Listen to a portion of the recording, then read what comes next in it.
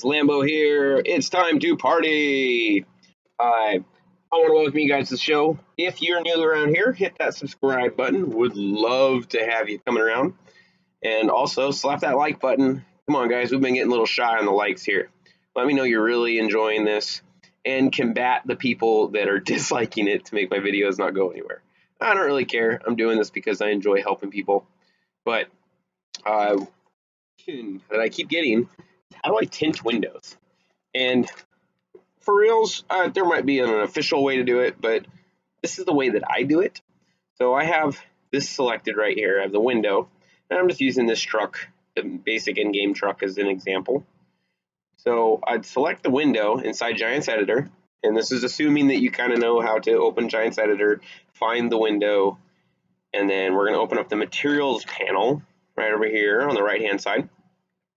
And you can see that this window is assigned an albedo, or like a diffused, and it's clear. There might be a little bit on there, but we can go to here, and what was the name of it? It's one of these. It was window diffuse PNG. So this is going to open up our data folder inside our FS19. You do not want to edit the files in here. You can copy them out. So let's find this window here.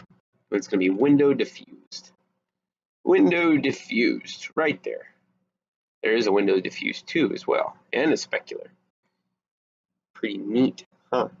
Okay. So we're going to open this up.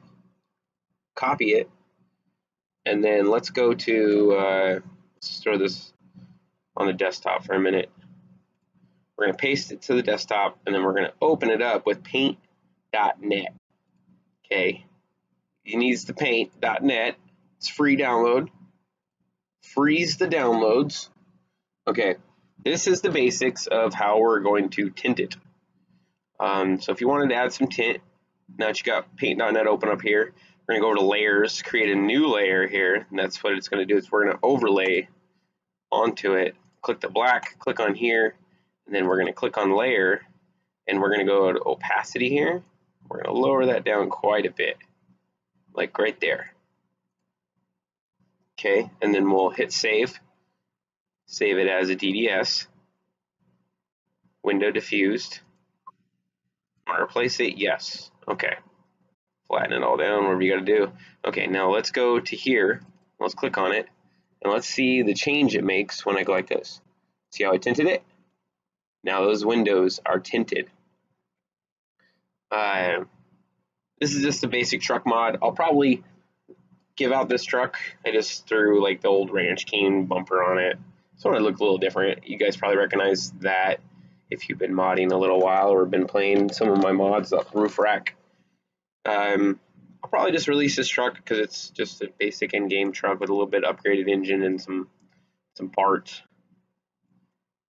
Do a little screenshot here for the people. Boom. How about that? All right, well, that's how you tint it, guys. There's also a couple other ways that you could do it. They do have a tint in there already, so let's click on, where's the glass at? Right there, the glass. If you go into the data folder, so you got your farming sim, this is inside your Steam, farming sim 19 data, and then we will go to shared. In shared is going to have a bunch of different glasses and all kinds of different stuff. There should be a dark one down here. I thought there was. You can make up a dark one, but this is where your specular and all that stuff are going to be hiding the original, and you don't want to edit these ones. Like I said, you copy and paste them to your mod, and then you can go from there. They have different. So let's get close enough so we can look at the specular map here. Okay, so it's using that. It's got you can kind of see a little bit of deterioration right here. To give it those streaks like what it's got.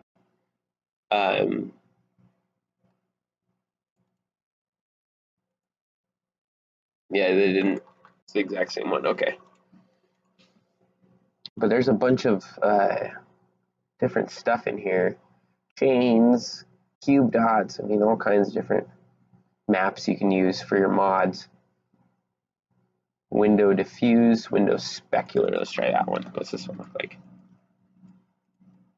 So that one will give it kind of a blue frost look. Kind of neat.